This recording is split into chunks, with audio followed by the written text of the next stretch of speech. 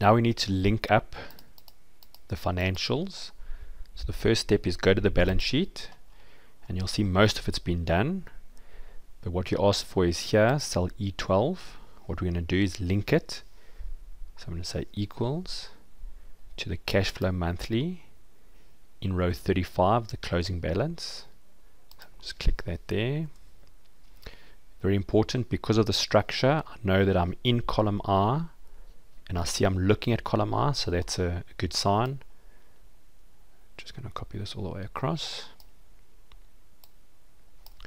The next thing we asked to do is here where it says trade debtors.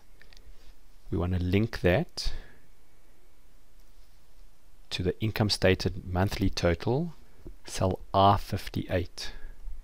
So down here you'll see we've gone and we've calculated explicitly what the debtors closing balance should be. So I'm just going to click in there, and that says 98,000. We can copy it across. So what you'll see now, we've got the current account in here, we've got the trade debtors. Then we need to build a check in here. So what we want to do is check whether the balance sheet's balancing or not. At the moment, because we haven't completed the cash flow, this won't balance, but we just want the check built in. So what we're going to say is going to be equals to that cell minus that cell minus that cell. At the moment it's giving us an error message,